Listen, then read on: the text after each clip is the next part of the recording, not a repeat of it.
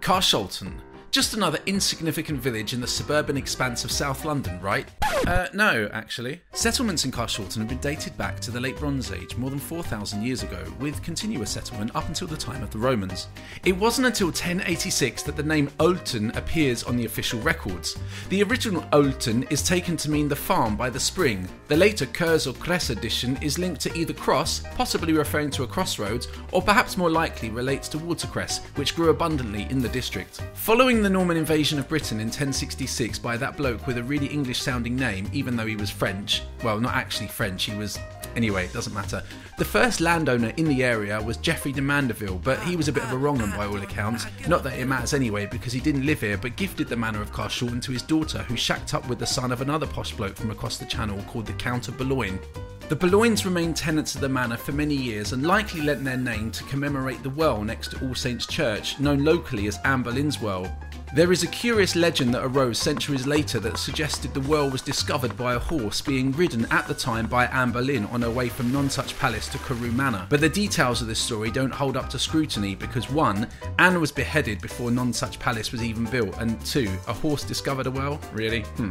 Ownership of Carshalton changed hands several times between the 11th and 16th centuries by a number of landowners, who were mostly earls and counts, until it fell into the hands of Sir William Scarwen in 1696, who wanted to build a new manor house somewhere on the edge of Carshalton Park. Work was begun by an Italian architect called Giacomo Leone, who obviously lost his mojo and didn't end up finishing the project. The original gates to the park were eventually shipped to America.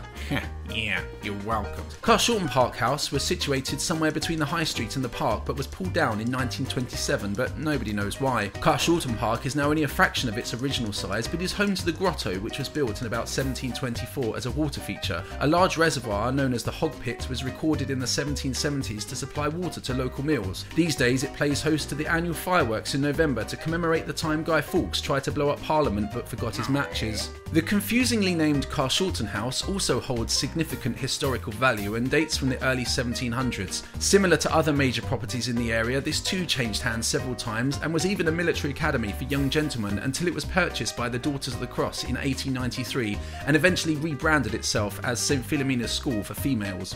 Following the explosion of the Industrial Revolution, Carshalton stretches of the River Wandle became heavily industrialised by the way of water mills that sprung up along its banks.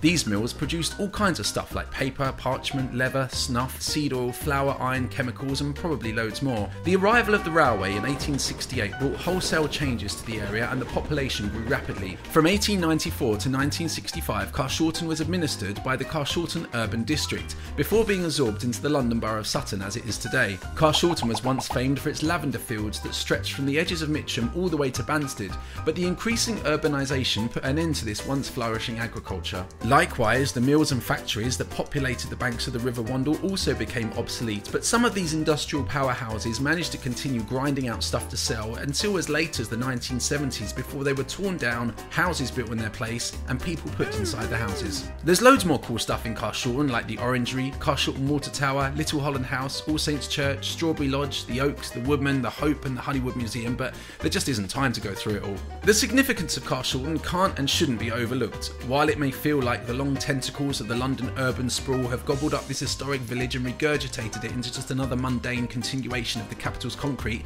the fact remains that Carshalton's rich and vibrant history offers this place a unique identity, something local residents should really be proud of. I know I am.